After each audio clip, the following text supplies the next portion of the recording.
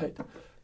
Yeah, so since a very early age, you show this signs of deep curiosity. Like when you were going to Vienna and going to this, buying this chemicals, and then when you were in high school, you were playing around with these computers, and like whatever you were doing great stuff.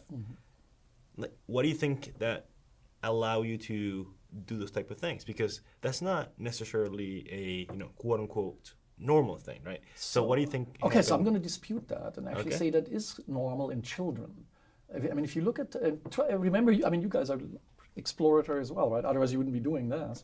But if you think back at, like all the kids you knew, that's what kids do. They like to run around and try weird stuff, and they're not really worried about whether something is new or not.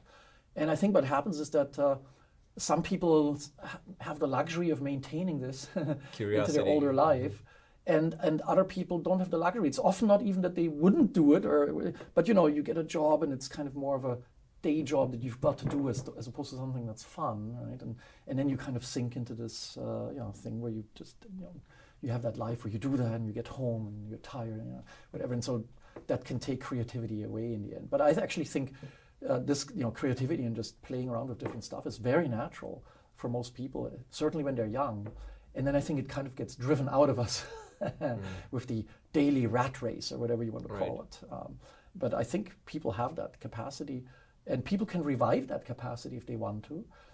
Like often, right, people go like, oh, I should do this, but I don't have the time right now. So I do the opposite. I say, oh, I should do this. Forget the other thing. I'm doing this. This is, and I think just maintaining that attitude. So I guess some people would say I have a short attention span, therefore, right? Because it's pretty easy to distract me and get to do something else. Like Suzanne that I mentioned, right? You just ask her like, hey, do you want to do a 250-mile bike ride in Iowa? And like, yeah. Even if she had something else probably planned.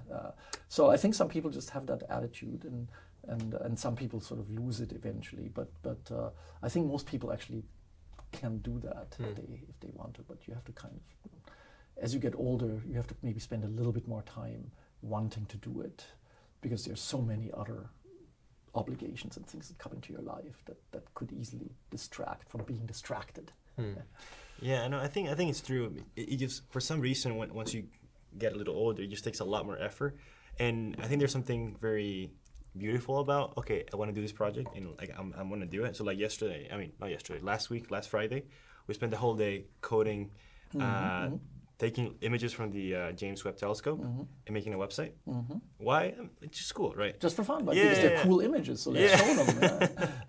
But it for some reason, like there's like this notion of like, oh, like you have a short attention span, like, oh, you're not being very focused, you're not being very diligent, and it just for some reason, like being curious and trying different things, it becomes a bad sign.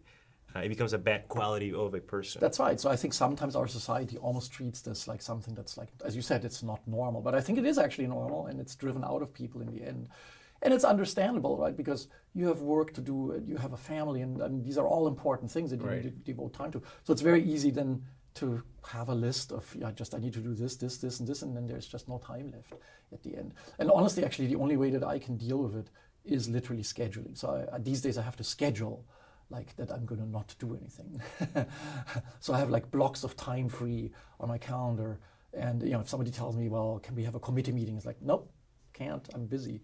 Even though I'm going to do something interesting that I'm planning at that time. Because you could always say, oh, I'm going to cancel that, right? Because do I need to go on that bike ride, or do I need to make that website? And the answer is, no, I don't need to right now, so I could just say yes. Right. And so you have to just learn to actually say no.